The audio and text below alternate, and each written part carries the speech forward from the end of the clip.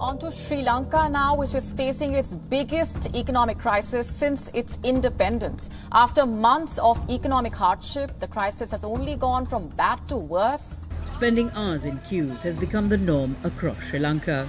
Starting with food, rice, sugar and milk powder, now it's cooking gas and diesel that are in short supply.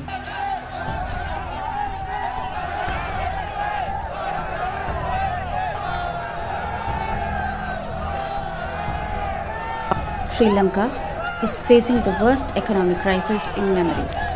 The country has been hit by severe shortages of essentials like food, medicine, milk powder, cooking gas and fuel.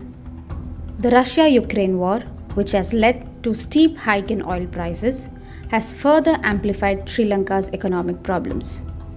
The situation had led to protests against the pathetic management by the government. Colombo, the thriving capital of the island state, is now a place of empty shelves and serpentine queues. Supermarket shelves are empty and there are long queues for bread. Army had to be deployed to oversee situation in petrol stations and kerosene distribution centers. Troops were called in after 3 elderly people dropped dead during the long wait in the queues.